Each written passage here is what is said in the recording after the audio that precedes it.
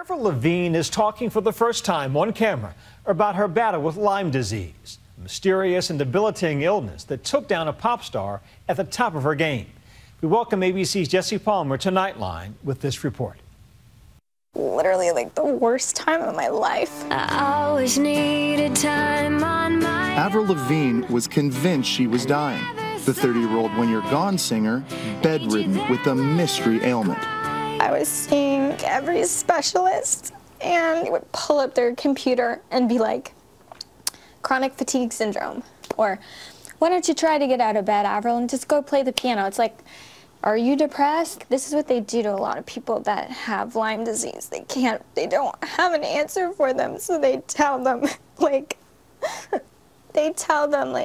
you're crazy.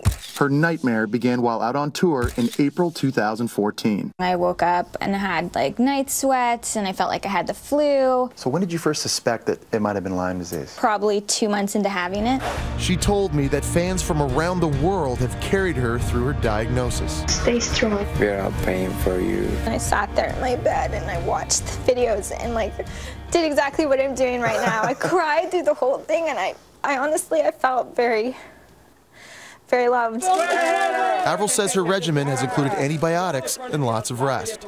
I'm just really grateful to know that like I will make 100% recovery. There's a light inside of all of us. And now she's ready to fly again. So I'm so excited for life after this. Your time to fly. For Nightline, I'm Jesse Palmer in New York.